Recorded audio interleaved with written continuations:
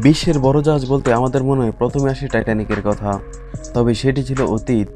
বর্তমানে সাগরে ভাসছে টাইটানিকের চেয়েও 5 গুণ বড় বিলাসবহুল জাহাজ, যেটি কিনা 4টি ফুটবল খেলার মাঠের সমান, যার নাম ওয়াসিস অফ দ্য সিস। এতদিন পৃথিবীতে সর্ববৃহৎ জাহাজ হিসাবে বিখ্যাত ছিল ফ্রিডম অফ দ্য সিস। তার চেয়ে ওয়াসিস অফ দ্য সিস প্রায় 75 ফুট বেশি লম্বা। নির্মাণ শুরুর আগে রিয়েল ক্যারিয়ান একটি প্রতিযোগিতার আয়োজন করেছিল। সেই প্রতিযোগিতায় বিশ্বের বিভিন্ন স্থান থেকে প্রায় 91,000 নাম সংগৃহীত হয়। বিপুল সংখ্যক নাম থেকে অবশেষে ওয়াসিস অফ দ্য সিস এই নামটি নির্বাচন করা হয়।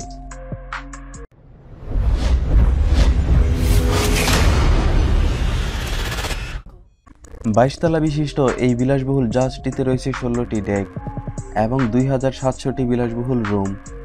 জাহাজটি একসাথে 6300 যাত্রী ধারণ করতে পারে। জাহাজটি নির্মাণ করতে খরচ হয় প্রায় $1.5 বিলিয়ন এবং নির্মাণকালীন সময় লাগে 3.5 বছর। জাহাজটি নির্মাণের উদ্যোগ গ্রহণ করা হয় 2006 সালের ফেব্রুয়ারি মাসে। তারপর 2007 সালের 12 নভেম্বর নির্মাণ কাজ শুরু করা হয় এবং নির্মাণ কাজ শেষ হয় 2009 সালের 1 নভেম্বর। জাহাজটির ওজন 2,25,282 টন, আর টাইটানিকের ওজন ছিল 86,328 টন। 71টি দেশের প্রায় 2,400 জন ক্রু নিয়োজিত রয়েছে এই জাহাজটি পরিচালনায়। দিনরাত 24 ঘন্টা ক্রুরা যাত্রী সেবায় বিভিন্ন কাজ করে থাকে। শুধু জানালার কাছে জমে থাকা নোনা জল পরিষ্কার করার জন্য রয়েছে ডজনখানেক ক্রু এবং 18টি রোবট। দিনরাত 24 ঘন্টা জাহাজটির লন্ড্রিতে প্রায় 34 জন ক্রু কাজ করে থাকে, যাদেরকে দিনে প্রায় 20,000 টেবিলের কাপড়, ন্যাপকিন, বিছানার চাদর, তোয়ালে ধোয়া, ইস্ত্রি করা এবং ভাঁজ করতে হয়।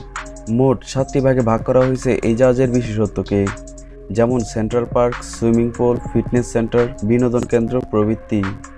বিশ্বের প্রথম ভাসমান উদ্যানটি এই জাহাজেই অবস্থিত, যেখানে 12,000 গাছের চারা এবং 65টি গাছ রয়েছে।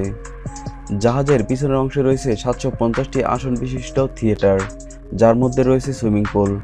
মজার ব্যাপার হচ্ছে জাহাজের এই জায়গাটি দিনে ব্যবহৃত হয় সুইমিং পুল হিসাবে, অথচ রাতে ব্যবহৃত হয় সাগরের একটি থিয়েটার হিসেবে। যারা সমুদ্রে সার্ফ করতে ভয় পান তাদের সার্ফিং করার জন্য বানানো হয়েছে জাহাজের মধ্যে 2টি সার্ফিং এরিয়া, একটি পূর্ণবয়স্কদের জন্য আরেকটি শিশুদের জন্য। নাম দেওয়া হয়েছে ফ্লো রাইডার্স। যারা যথেষ্ট সাহসী তাদের জন্য রয়েছে উড়ার ব্যবস্থা। গাইডিং করে জাহাজের ছাদের 25 মিটার উপর পর্যন্ত উড়া যায়।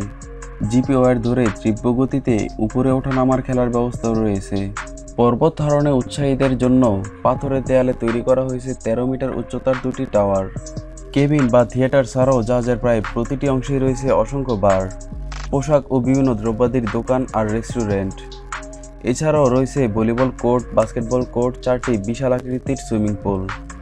জাহাজে আরও রয়েছে ইউথ জোন, যেখানে আছে কম্পিউটার গেমিং ও সায়েন্স ল্যাবরেটরি সহ নানান আকর্ষণীয় বিষয়, থিম পার্ক এবং বাচ্চাদের জন্য বিশেষ নার্সারি ও খেলাধুলার স্থান। আর পায়ে হেঁটে বেড়ানোর জন্য সুদৃশ্য জায়গা তো আছেই। যাত্রীদের সকালে ঘুম ভাঙার আগে থেকেই 8,700 মানুষের খাবার ব্যবস্থার জন্য 26টি রান্নাঘরে রান্নার কাজ চলতে থাকে। এইসব মালামাল শহর বন্দর থেকে প্রতি শনিবার সকালে জাহাজের ডেকে এসে পৌঁছতে থাকে এবং সেগুলো চাহিদার তালিকার সাথে মিলিয়ে নির্দিষ্ট জায়গায় রাখা হয়। বিলাসবহুল এই জাহাজে করে ক্যারিবিয়ান সাগরের বুকে ভেসে বেড়াতে চাইলে আপনাকে গুনতে হবে $1,458 এবং দ্বিতল বিশিষ্ট সমুদ্রের দিকে মুখ করা সুইট ভাড়া $3,200। মোট 9 রাত 9 দিন উত্তর ক্যারিবিয়ান সাগরের বুকে আপনি এই জাহাজে করে ঘুরে বেড়াতে পারবেন। তবে এই জাহাজের যাত্রী হতে হলে আপনাকে 2 বছর আগে বুকিং দিতে হবে। ইন্টেনসিভ কেয়ার ইউনিট সহ এই জাহাজে মোট 3 জন ডাক্তার আছে। ইন্টেনসিভ কেয়ার ইউনিটে একজন মানুষের যাবতীয় চিকিৎসার ব্যবস্থা আছে, এমনকি হার্ট অ্যাটাক হলেও তার যাবতীয় চিকিৎসার আয়োজন আছে। বিশেষ প্রয়োজনে জাহাজের ডাক্তার এবং ক্যাপ্টেনকে জাহাজের দিক পরিবর্তন করে নিকটস্থ বন্দরে নেওয়ার ক্ষমতা দেওয়া আছে। এমনকি রোগীকে হেলিকপ্টারে করে স্থানান্তর করার সুব্যবস্থা রয়েছে।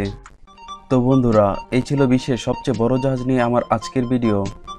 ভিডিওটি ভালো লাগলে একটি লাইক দিয়ে দিবেন, কমেন্টে আপনার মতামত জানাবেন এবং সাবস্ক্রাইব করে অনুসন্ধান 24 এর সাথেই থাকবেন।